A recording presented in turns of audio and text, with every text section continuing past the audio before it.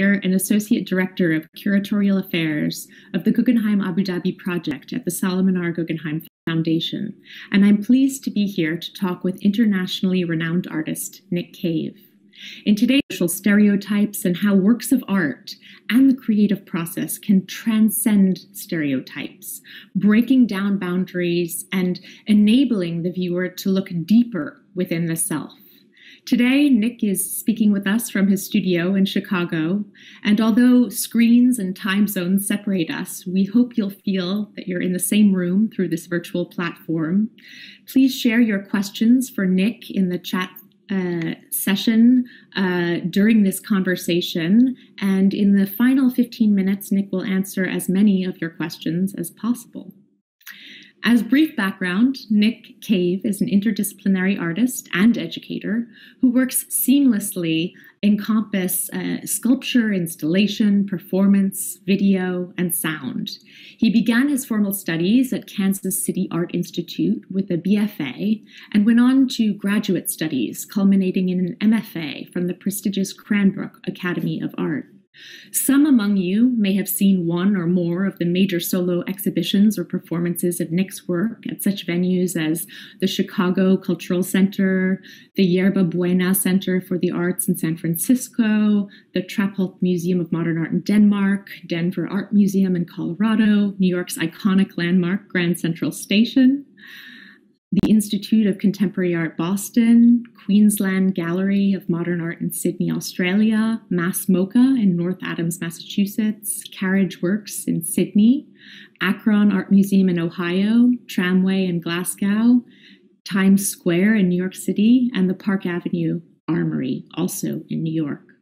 In addition to his visual art practice, since 1989, Nick has taught at the School of the Art Institute of Chicago, where he is an endowed professor and department chair. His work is included in museum collections worldwide, including those of the Queensland Art Gallery, Museum of Contemporary Art Chicago, Brooklyn Museum, Museum of Modern Art New York, Philadelphia Museum of Art, San Francisco Museum of Art, and the National Gallery of Canada in Ottawa. So Nick, let's begin our conversation today with the works for which you are best known, the sound suits. As a visual artist, your primary inspiration is to respond to injustice that is rooted in race, class, or gender. And you made the first sound suit in 1992 in response to the police beating of Rodney King in Los Angeles.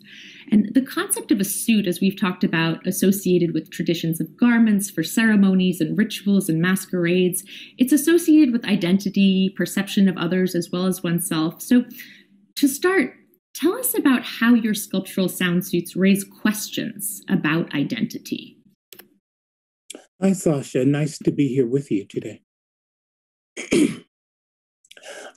Sound suits, it's interesting when, I think for me as an artist, we never know what's going to trigger a particular way in which we sort of, our work is directed. And so with, the first sound suit in response to the Rodney King incident in 1992, this was a real critical turning point in my practice.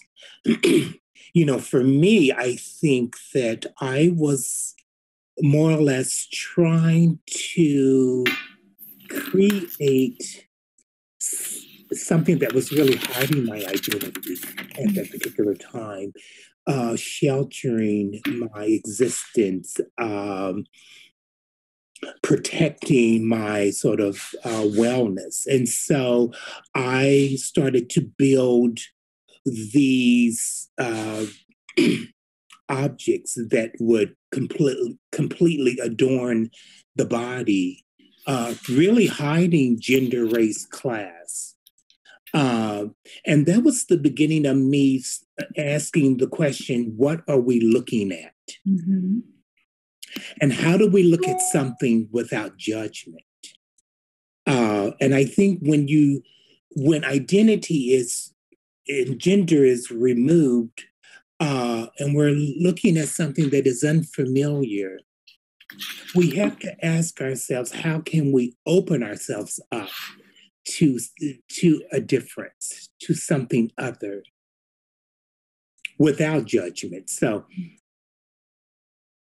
it really plays, on the sort of psychic and how we see ourselves in the world, and how do we confront ourselves of things that perhaps aren't familiar or that may look different.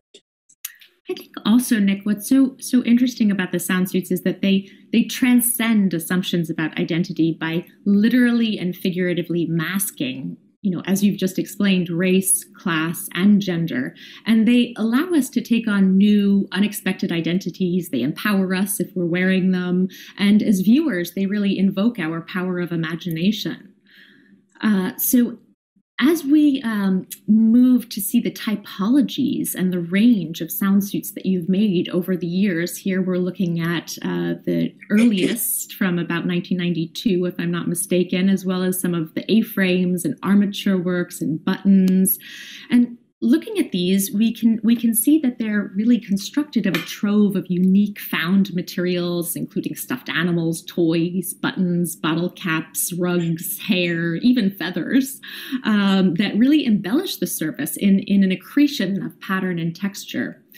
So tell us about the process of creating a sound suit, like the ones that we are seeing here. Okay. I think, material becomes the language. Material becomes a way of entering the work. Material is used as this device to adorn, to express, to build. And so I think I've always been interested in the discarded. I've always been interested in this idea of like surplus. And we live in a world where there is so much surplus. And so that becomes this amazing source of materials that I can renegotiate how they may be used. Material becomes a way to build a three-dimensional cloth. So I'm more interested in surplus as a way of building a cloth that becomes an adornment that is then applied to the body. And so it's, I spend a great deal of time at the flea markets, at antique malls, at surplus stores, and really just sort of looking at this sort of survey of availability and what's out there, and then making choices. I may not know in that moment how I may use something, but it may be of interest enough that it will find its way into the work. I rarely use materials as they come. Mm. So I'm always sort of reimagining new ways in which the surplus can be altered or applied. And so that allows for a different way to experience the work. I'm also interested in using materials as a way in. There's a lot of found objects that we're all familiar with, and that's a way into the work. That's my sort of introduction. And so for you to sort of explore and to really start to analyze and start to break down the sort of dynamics and the way in which the works are built, you may find that you may run across a porcelain bird that, may bring back this sort of memory that recalls a moment in your grandmother's china cabinet. So it's really this sort of way. It's a way to speak about time. It's a way to speak about memory. It's a way to speak about how one may feel about of the decorative, and as a way of adornment, as a way of in this sort of shamanistic sort of manner. Of course. So for these sculptures, in terms of culling materials and constantly finding them and almost building a repository of them, if you will, you've said that there's a central object that's your starting point. It determines the rest of the piece and sort of becomes a signifier. You mentioned, for example, the example of a bird, a porcelain bird, and what that might evoke for you personally or for the viewer, and a multiplicity of viewers for that matter. Can you tell us about how you build these? What, in terms of the starting point and culling materials that you've created over time, and whether when you look at the works that we're seeing here, for example, they conjure specific memories of having collected the materials that we see in the resulting sculptural forms? Well, I think for me, the piece that's on the left, left is a piece that really came about when I lost my first grandfather. And so I lost my first grandfather. I also came across from my grandmother this quilted family tree that she created. And so that family tree, and then I sort of came, as I was thrifting, across a series of ceramic birds, porcelain birds.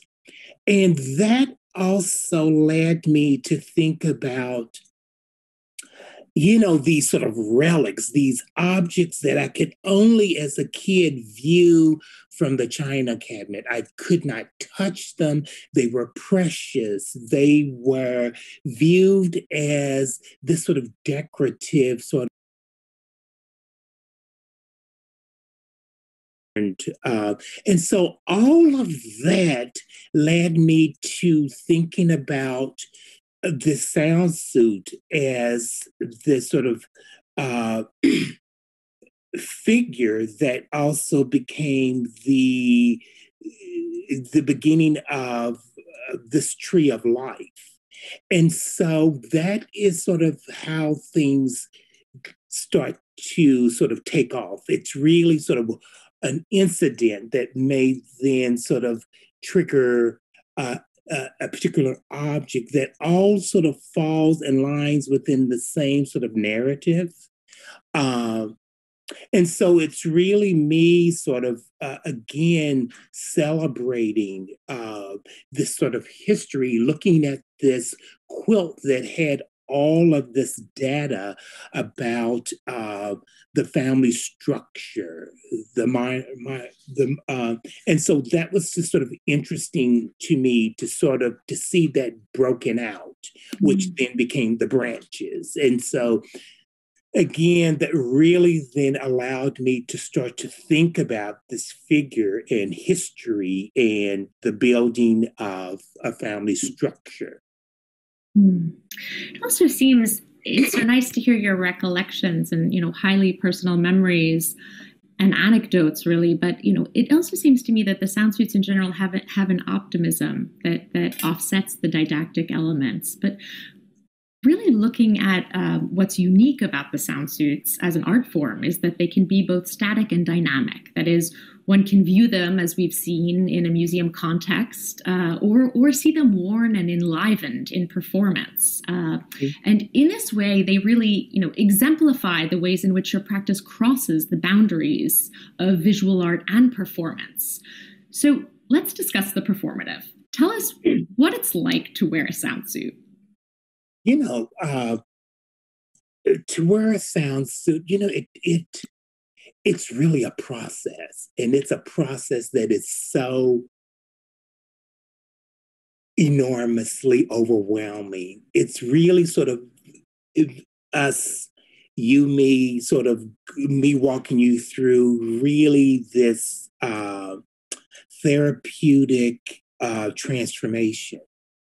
You know, what I recommend when I'm working with a team of amazing dancers, performers, is that we sit and we talk about the object in front of you. We talk about what are you seeing? I allow you to touch the material. I allow you to talk about what do you think the sound perhaps that it makes. We talk about perhaps what do you think about, whether or not what the weight would be. I have them pick elements up so they can get a sense of the gravity of something. So the physical weight and what it's like on the body, and how the body's constrained or liberated or... But it's really important in this process just to sit quietly and ask yourself, are you ready to surrender? Because the moment you put an element on is the moment that the transformation starts. And so it's so critical for you to be in the moment and open to the acceptance of what is about to occur. And so once you put the entire piece on, excuse me, I have you stand still. And at that moment, we talk about the fact that who you were is no longer visible. You have now become something other. And then what does that mean? And so it really sort of is this sort of process that leads, one step leads into the next. And so then I allow you to slowly start to move and imagine. Here we're working in Queensland on the performance piece Heard. And I'm working with a group of 60 dancers. And so we go through an entire day of rehearsal and exercises. What type of horse do you want to be? What does that mean? What are you going to name your horse? How are you going to gallop? Are you a stallion? And so it's all of these ideas that you and your partner have to come together and really sort of negotiate and work all that out.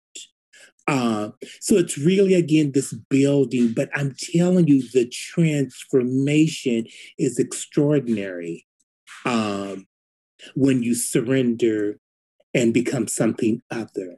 And that's where everything becomes liberating at that moment.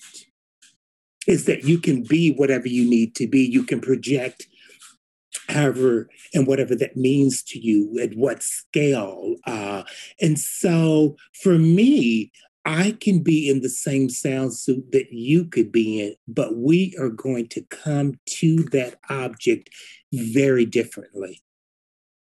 And that's the interesting thing for me, is that I never, ever have a final conclusion of how one may approach and become one with a particular sound. So because I have been surprised, because everyone brings a different approach to the work. And so it's always this sort of ongoing exercise and building and understanding and imagining something new that may inform the object. So it's very interesting. And Nick, I think in speaking about this transformation and being in the moment and the impulse or the challenge of yielding to a new identity and exploring it, I think that brings us also to the role of dance as an integral element in your practice. It's effectively another medium that you use. And we've talked about how you studied Alvanelli technique, but tell us how and why dance became a defining aspect for you. Well, I think, as I was in undergrad school, uh, I was making these objects that are to be worn by the body. And so the body became this, it has always been the central uh, axle that I've always worked from. And so making these objects, bringing them to the body, well, the body moves. And so I've always been interested in dance as this additional tool and understanding the sort of foundation of dance. But I think that it's not, I'm not interested in dance from, as opposed to movement. I think movement allows a much more of a freer and more of an open sort of improvisational expression, which is really the permission that I give all the performers. And that allows, again, this sort of way in which you come to the work in these sort of extraordinary sort of ways that that you may be responding to scale. I talk about a lot about projection, that, one sort of simple gesture, depending on if you have raffia that's 30 inches in extension in front of that movement, that movement is going to take another 10 seconds before the raffia arrives. In that sort of position. So again, projection, how can you be larger than life? How can you stand at the edge of a stage and not move at all and just stand in your truth and be everything that you possibly can be in that moment? Mm-hmm. So it's really, again, just about posture, and really sort of, again, and giving yourself permission to completely be in that moment. It's Nick, fabulous. Fabulous indeed. And yeah. Nick, speaking of process and being in the moment, though, how does dance affect your works in the gallery when there isn't, for example, a performance? Does it affect you in shaping your exhibitions in this free, open, improvisational, expressional way that you've just described? Well, I think for me, I think it all started, I think, parallel to me making these objects and thinking about them more as sculpture versus these objects that can be worn for performance purposes. I also found myself at the Museum of Natural History doing research. And, I found myself looking at these artifacts. And as I was sort of looking and reading and doing the research, I realized that a lot of these artifacts served a purpose within a particular culture. And so, but yet I am forced to view these as relics, as these ceremonial dress, as these uniforms, as and so that was interesting to me, that the role of purpose and function, and yet, that removed and viewed as a art object. So I was interested in the duality of both of those things. Mm-hmm. That I want you to come to an exhibition and to see these works static. And I want you in that moment to imagine what it would be like to for this to be on the body and to imagine what that movement would look like. So I think part of my work has always been about that sort of space in between. Like, you know, I've always had this sort of way of thinking about the role of curiosity within how I see things, how I experience things. I mean, we could be watching a performance, but still, I'm not in the performance. So I'm, again, another voyeur looking into it and only imagining what is that like being part of this ritual So then happening. What about the didactic aspect of disguise then? Is it? Well, I think it's, I think, disguise and charade and masquerade, I think we do that in our daily ritual, in our daily existence. I think about like teaching in the classroom. What does that mean? What does that look like? And how do I look going into that setting? As opposed to if I am receiving an award, what does this sort of drag look like?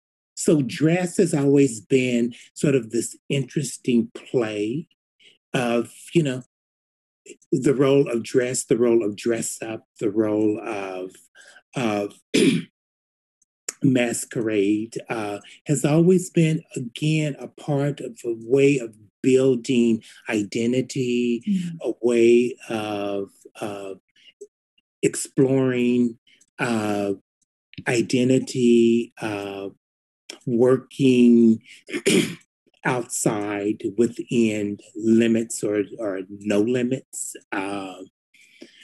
This sort of, again, this sort of space of liberation and independence, or this sort of collective sort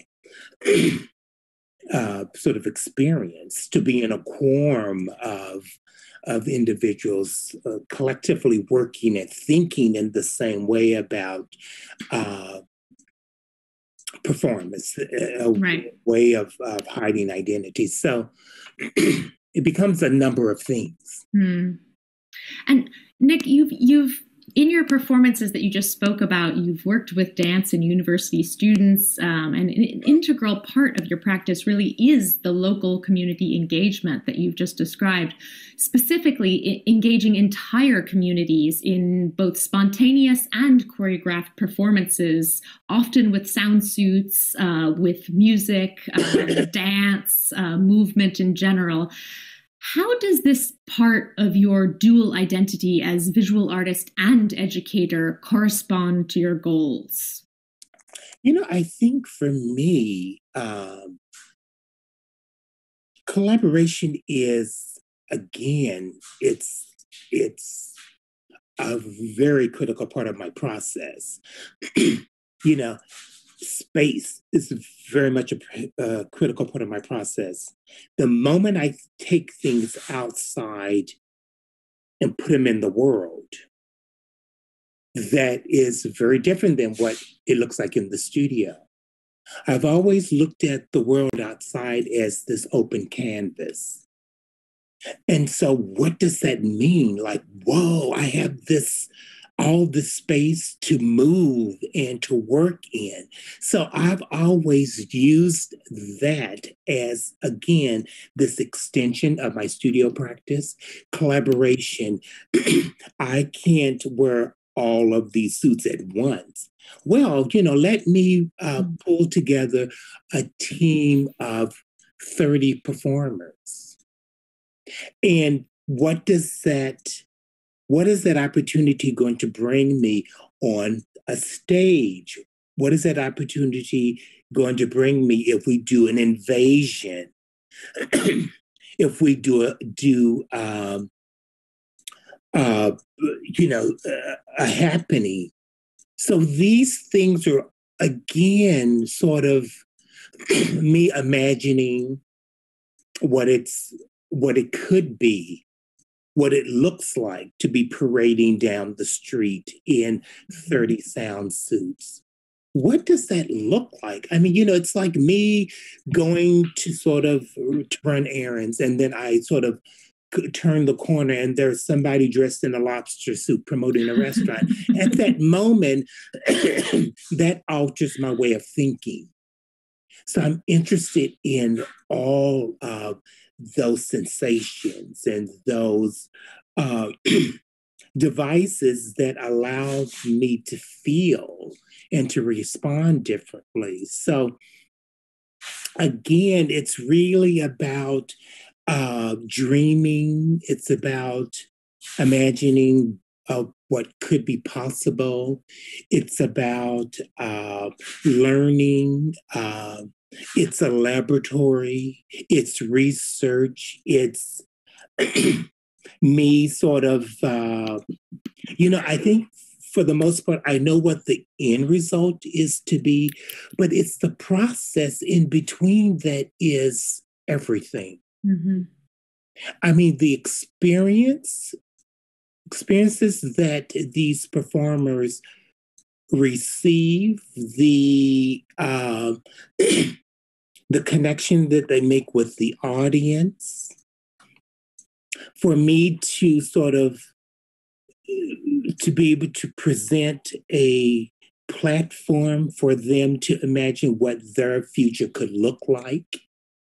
It's all of that is all folded into, let's say, that residency. Mm-hmm. So in the midst of the work, the way that I work is that I will make the work in the studio, but I will hire the community to build the work. So it's collaborative from the outset. Oh, it's collaborative. It's like, yes, I know that I could bring my own dance company and all of that to a city and then perform the work. But it's more important for me to work with a community. And it's interesting how I have reintroduced communities back to themselves. It's amazing how many performers live on the same block and have never met each other. It's amazing how individuals didn't know that they could be collaborating. Right. So in that sense, your works and your performances essentially bringing people together, they become fora, a forum for, neighbors who don't necessarily know their neighbors meeting with each other, or, textile artists and dancers and musicians all collaborating together on this joint project that really, is the culmination of perhaps a year-long residence that you may have done and your teaching, but also the collective experience of working together as a community. Yeah, and it's important to leave imprint. Mm. I think that's the most important thing is that, when I walk away, what am I leaving behind? And so that has been really, really important for me to think about the role of civic responsibility, and how can that be applied to a creative experience. Mm-hmm. And in turning, speaking of civic responsibility, and in turning to your recent most recent set of sound suits, the newest works. For 3 decades, really, you've addressed poignant and urgent issues that have universal resonance: equity, inclusiveness, gun violence, race, issues that very frankly persist in defining our times. How do your newest sound suits, which we're seeing here, evoke and elicit response to the present? Well, this new series of sound suits have uh, what you're seeing is not what they were supposed to be. I was working on a new series of sound suits that started about a year and a half ago that was Sound Suit 2.0. And so it was me sort of reimagining as a 18-year-old what a sound suit would have looked like year 2020. And so as an 18-year-old, 2020 was like, the future. It was like futuristic and just a whole different way of imagining what things would look like. And so I was sort of in the process of developing that body of work. And then George Floyd happened. And so that sort of shifted everything. And, Sound Suit point two was a different was this level of excellence that I had not achieved. And I was imagining what that was. And so with George Floyd, what happened was all of a sudden, everything that was supposed to move me in this sort of trajectory of sorts, all then was covered in this shroud of darkness. And so in these new sound suits, there is this sort of layer that is then applied over the understructure. The flowers all read 846. It's not clear that that's what it is, but that it's the number 846. And so this is really where I'm at with the new sort of sound suits. And eventually I will work my way back out of that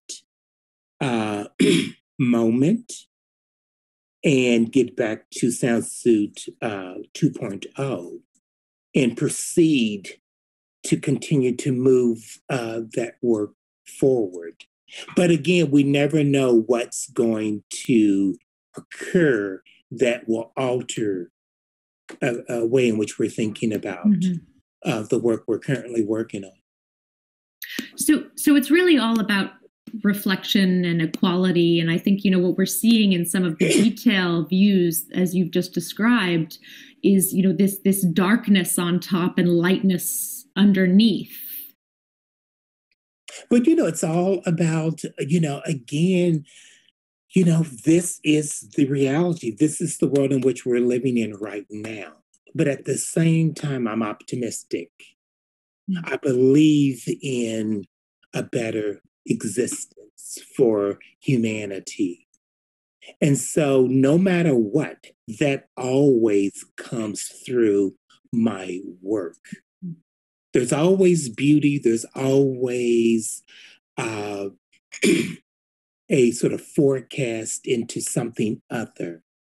It may at moments be disrupted or interrupted by violence of some sort. But there's always this extraordinary light that comes through the ashes. Mm.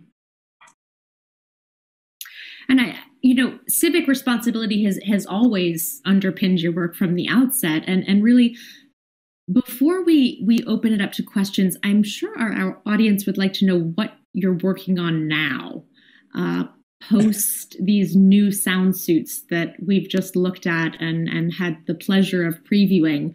But what's upcoming? When you and I last spoke, Nick, you shared the bronze works that you're currently working on, and we're fortunate to have a sneak peek at photos of one of these works in progress. So thank you for sharing that with us. Perhaps that's a good starting point. Tell us about these new bronze works. Well, I've always been interested in, again, thinking about, the studio practice is always evolving. It's always sort of shifting medium, shifting the idea of accessibility. Who has access to my work? How does one have access to my work? And so I am now in the process of transitioning from the sounds that's being made of discarded materials, surplus, excess, and working solely in bronze. So what you're seeing now is the beginning of my first outdoor bronze. This sits about 10 feet in the air. And massive in scale. And so it's, as you see, I'm sort of thinking about, again, sort of what do we transfer from one medium to another, and how do we do that? So here, it's critical that the figure becomes adorned, as the work has always been about that.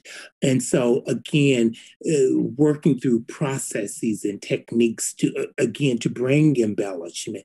Again, we're bringing these casting these bird figurines into bronze, and again, placing them within this sort of structure, tree structure. And so again, it's, the most important thing about this work is that it will live in the world. It will not live within the confines of an institution. It will live in the public realm. And so, again, I think as an artist that's very much committed to outreach and working within community, I'm interested in, how can I physically get the work in that kind of space as well.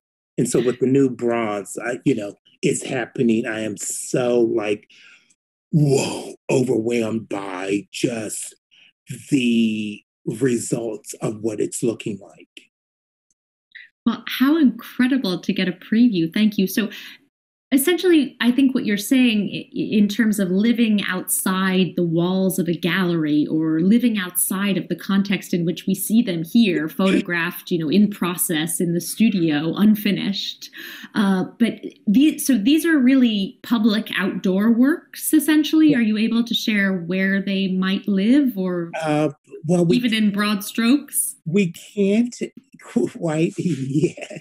Okay, but we'll stay tuned. Yeah, things are coming up. But the fact that, I'm able to make that transition into this new medium is really this amazing feat. Because, we're looking at it through these images, but in person, it's even more dynamic. And so I'm so happy. And I've been trying to get to this point in my work probably within the last 5 years. And so I've been sort of doing works that have incorporated bronze in the work, but now to fully be immersed in the entire transformation is everything that I imagined plus more. And ultimately, very much seems like the culmination of much of your lifelong commitment to reaching the community. Oh, yeah. Oh, yeah. So I think now it's time to opening it up to questions for the audience, Nick. And we have several that have come in over the course. I hope we will be able to address as many of them as possible. We will do our very best.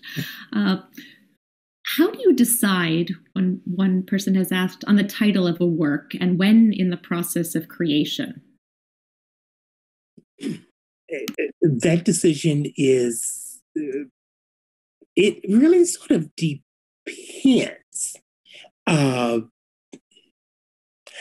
Let's just, like, for example, sound suit. That came about from the first sound suit that I made in response to the Rodney King in LA riots in 92. That, I was in the park sitting, really sort of trying to understand just what had happened the first time we were able to see a recording of an incident on our phones, which changed how, we exist and what we as people of color have been talking about for generations. To now see that was everything. But, for me, I was just thinking about the feeling of, what does it feel like to be discarded, viewed less than? Uh, and so I was sitting on a bench and I looked down and there was a twig on the ground. And for some reason, I started collecting the twigs in the park. Went home, got my shopping cart, came back, proceeded to collect, went back to the studio and started to build this sculpture. Didn't even imagine that I could put it on my body. And the moment I put it on my body and started to move, it made sound. And so that's how Sound Suit came about, because making sound led me to think about the role of protest. And in order to be heard, you got to speak louder. So that became the megaphone for my existence, was being able to move in this object and to make this rustling sound of urgency. And so that's how Sound Suit came about. It was not, I had no idea that was what it was until I actually physically moved in it. Now, some things come about depending on the project. I remember doing Until, which is this massive installation at Mass MoCA. And Denise Marconish, the curator, came to my studio and said, I want to invite you to do a project in Gallery 5, which is the size of a football field. And she goes, but I'm going to go away for a year and I will come back and ask you what it is that you would like to create. Within that year, I wasn't even thinking about the project at all. But then Michael Brown happened. And I was sitting in the studio working. And as I was listening to NPR about that incident, I asked myself, I wonder if there's racism in heaven. And that was the beginning of that project titled Until. Guilty until proven innocent, innocent until proven guilty. And so again, it really sort of depends on what is going on in the moment, what may trigger something. But it never happens right from the top. So another question that is actually a beautiful segue as to what you were just referencing, the issues that you are confronting in your works are incredibly important and often rooted in tragedy. Are you ever tempted to make the didactic element stronger and more blatant? Uh, well, I think it's very blatant. I think it's very strong from my perspective. This is just how I sort of have always sort of approached my work. I think it's really sort of, I approach the work from trying to find a place of understanding, empathy, compassion. And so I think what I'm up against is as blatant as it is. And so I think that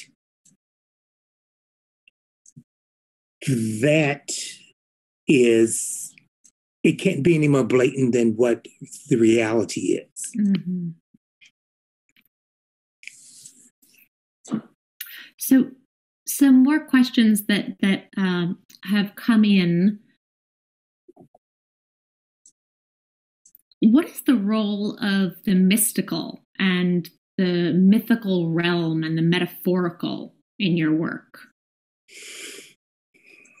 Well, I think that I've always been sort of, I don't really sort of study this because I don't want or do research around this area because I don't want to sort of affect or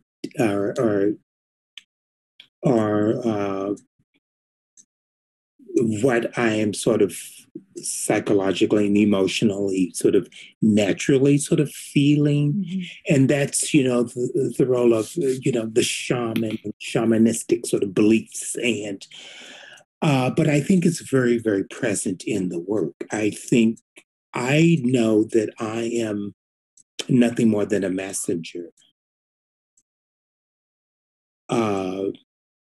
And so I have been given these assignments to deliver these deeds. And so I will leave it at that. And so, what I do doesn't belong to me. Mm. And so I'm not attached to any of what I do. I can release it and let it and allow it to do its work. And that is just sort of something that I have sort of come to terms with. Well, I think it's also something that, is integral to your visual art practice, but goes hand in hand with your role as educator, as mentor, as community teacher, if you will, and as someone who's bringing people together for these fora that are your performances. Another question that has come in is about how you choose the performers for your works. And we discussed earlier that many of them are, local dancers, local musicians, but are they always students? Do you hold casting sessions or auditions? This person is asking. Oh, yeah, we always hold casting with any project, even if it's students.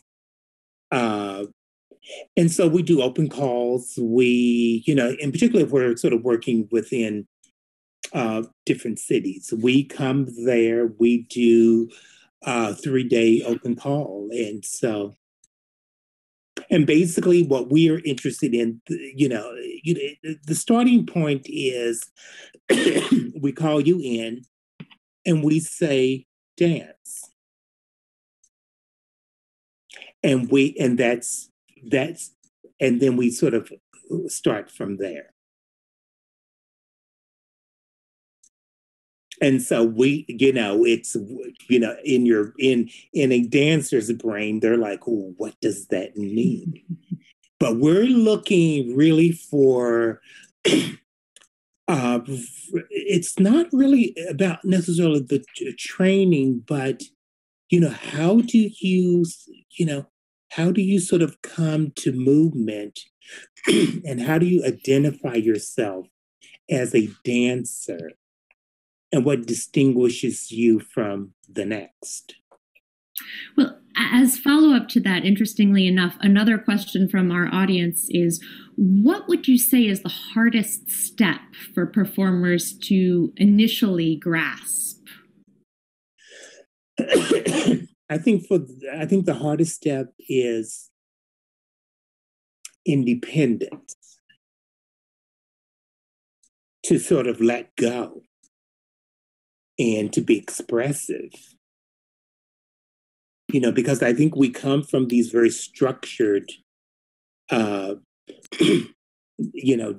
sort of foundations. And, I'm more interested in that, but what is your improv perspective? So it's really, when you're told that, we are very, we're interested in working with you, but we need you to be more open, more sort of approach it from more of a sort of improvisational perspective, be more loose, free. And we really mean that. And don't be afraid of that.